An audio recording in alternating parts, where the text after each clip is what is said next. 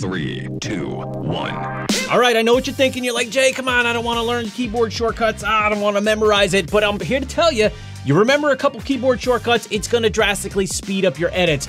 It's a lot quicker than click, click, click.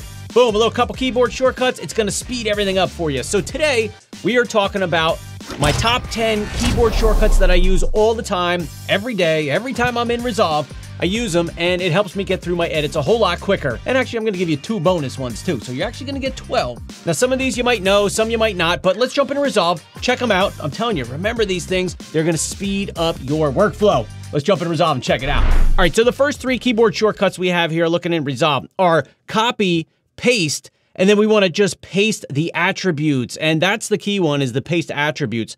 So you know you got your normal copy and paste. Let me just come to the end here. We can select our clip, Command or Control C, and then put your playhead wherever you want it to go, Command or Control V, and that's going to paste your clip there. Now, let's say you didn't want it to paste onto this first track. You wanted it to go on the second track. How do you do that? Little bonus tip here for you. Over here, you got your auto track selector. Just go ahead and turn that off for whatever tracks you do not want to paste on, and then make sure the one you do want to paste on has that auto track selector turned on. Now, if I put my playhead anywhere, Command or Control V to paste it, it's going to go ahead and paste it right onto that track for you.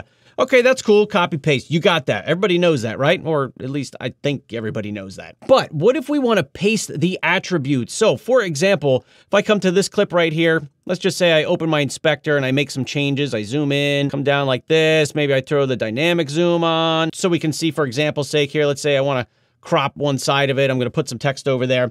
Now, let's say I want to copy the attributes that I put on here. If I select the clip and I use Command or Control C again, and then I come to my new clip.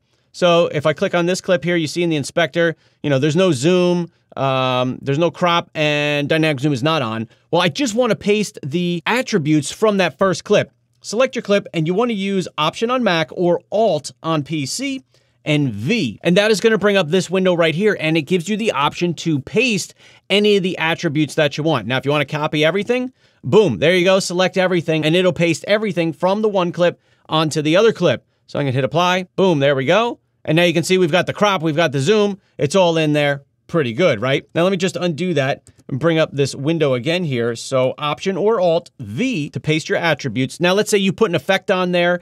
I don't know what it might be. Maybe it's some kind of blur or a drop shadow. Let me some drop shadows or whatever it might be. And this is going to work for text or video clips or photos, whatever. You can come in here and you can just turn all of them off. And if you only want to use, you know, for example, your effect, you just want to check the plugins, and that's going to copy and paste just the plugin information for you there. So comes in super handy. You can just set it up once in one clip and then copy that clip, paste the attributes. Love this one. Use it all the time. So keyboard shortcut 1 is Command or Control C. Keyboard shortcut 2 is Command or Control V. Keyboard shortcut number 3 is paste attributes, which is Option on Mac or Alt on PC, plus the V key, and you're going to get this menu and be able to paste your attributes. All right, my 4th favorite keyboard shortcut here in DaVinci Resolve, use it every single time I'm in Resolve, is the keyboard shortcut to cut a clip. By default, it's Command B on Mac or Control B on a PC. I've reassigned mine to the S key, and I'll explain that more in a minute why I did that. But if I just come, put my playhead wherever I want, hit that keyboard shortcut, for me it's S, by default it would be Command or Control plus the B key. And there you go, making quick cuts. It's a lot quicker than using the razor tool up here. All right, keyboard shortcuts 5, one of my favorites. Again, I use these all the time as well. And that is to make a cut and then delete everything after it, or make a cut and delete everything before it for that particular clip. Check this out. So I got my playhead right here. Now by default, the keyboard shortcut on a Mac is Command, Shift, and the bracket keys. So depending which way you want to delete, you're going to use that particular bracket key. But I reassign them to be the Q and W keys. So for example, if I come here and I want to make a cut, say right here on this clip, and I want to delete everything after it, after I make the cut, I'm going to use my W key. So it makes the cut and deletes everything else after it. It makes it super quick when you're editing. I don't have to make a cut, select it, delete it, and then move on. I can just do it all in one shot. Now let's say I come here and I want to make a cut right here, and then I want to delete this section of the clip. I'm going to use the Q key. And by default, to delete the first part of the clip, you would use Control, Shift, plus the left bracket key. And if you wanted to delete the right half of the clip, you would use Control plus Shift plus the right bracket key. So that's why I reassigned them, because it makes it a lot quicker when you're trying to edit fast. if you use the Q, W, and S keys to make your cuts and make your cuts and delete, you know, either the front part of the clip or the back part of the clip. Super helpful, really speeds up your workflow here in Resolve when you're just trying to get through your timeline, make your cuts, and bring together your edit and your story. The next 3 keyboard shortcuts, they all go together here, and they are the J, the K, and the L key. Now, why do I like these guys? Because they're gonna allow you to play the video forward, play the video backwards, stop the video, and go frame by frame, and all using just 3 fingers on those 3 keys. So looking in Resolve here, if I just hit the L key, it plays forward for us. If I hit the J key, it's going to play backwards for us. If I hit the K key, that's what stops it from playing. And also, if I wanted to fast forward or rewind faster, just hit the L or the J keys more times. 1, 2, 3. You can see right up here, now I'm going 4 times the speed, 8 times, 16 times the speed. And if I want to stop, I just hit the letter K.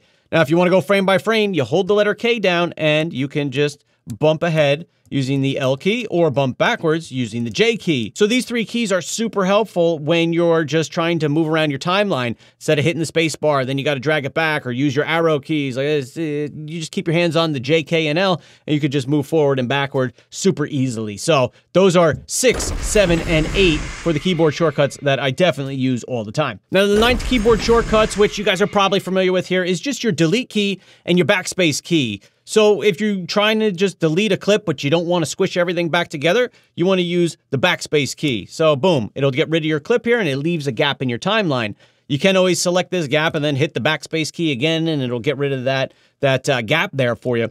But what if I got my clip here and I want to get rid of the gap and I want everything to move over all at once? It's called ripple delete, where you delete one thing and everything else comes over in your timeline. In order to do that, use the delete key on your keyboard. And if you got the smaller keyboards, you might need to use like your function key or a different key, like a modifier key. I'm not sure what everybody's got on their keyboards, but you may need to use modifier key plus your backspace key in order to use what on my computer is the delete key. Because I got, you know, these guys over here. Here's the delete key, the ripple delete. There's my backspace key, right? So if I hit the ripple delete, check this out, select my clip, ripple delete, boom, it slides everything over for us. And it just takes a step out of the process of having to move clips around. Keyboard shortcut number 10 is another one I use all the time. And that is to be able to select all of your clips in your timeline after a certain point.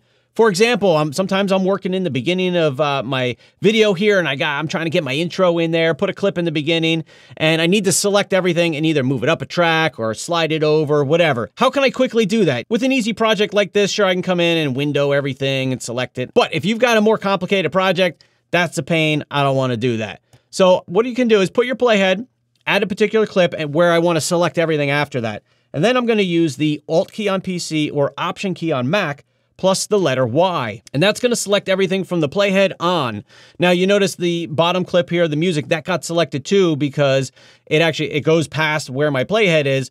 So I can quickly deselect that by holding my Control or Command key and just selecting that one clip. But now I've got all my other clips in my timeline selected. I can move them around. I can bump them up a track or two. I can slide them over a little bit.